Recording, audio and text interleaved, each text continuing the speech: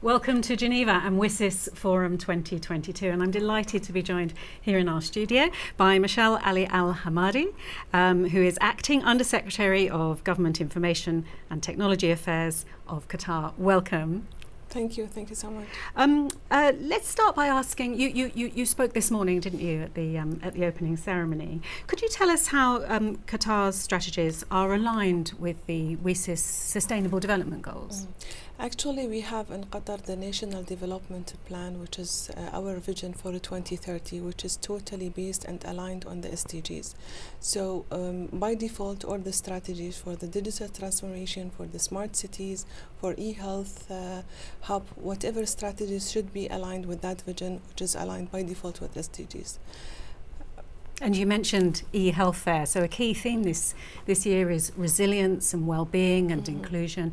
Could you give us some examples of perhaps initiatives in the health sector that align to that? Sure. Health sector is one of the main sectors in Qatar, and we saw the power of this sector during the COVID-19. So we have a lot of applications built on top of mobile, based on cloud computing, and it used the artificial intelligence called Ihtiraz. Everyone who visited Qatar, who stays in Qatar, should have this application to monitor their movement and to keep record of their health, status. This is one example. Another example is an application called Nar'akum, which is a mobile application that you can book your appointment, do virtual consultation, everything through the mobile.